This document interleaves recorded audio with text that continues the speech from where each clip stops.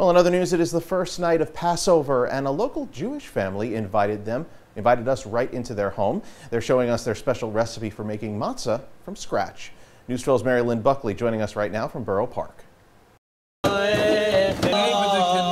Making matzah homemade, handmade, from scratch.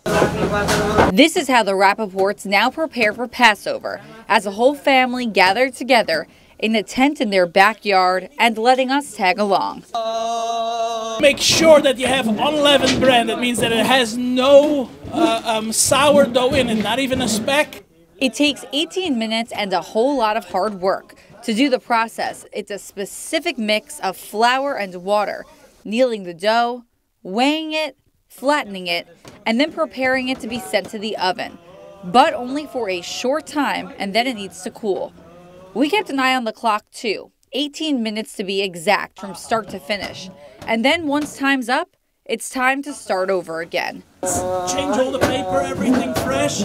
18 minutes is the key word here. Matzah, which is unleavened bread, is eaten at the start of the Seder, the traditional Passover meal, along with bitter herbs. The holiday commemorates the Jewish people emerging from slavery in Egypt. We're trying the best to do all mitzvahs which God said we should do. Seder dinner begins tonight, the start of Passover. And of course, matzah is on the menu. You start with 3 matzahs and 4 cups of wine. This year, Passover will be celebrated from now until next Thursday, April 13th.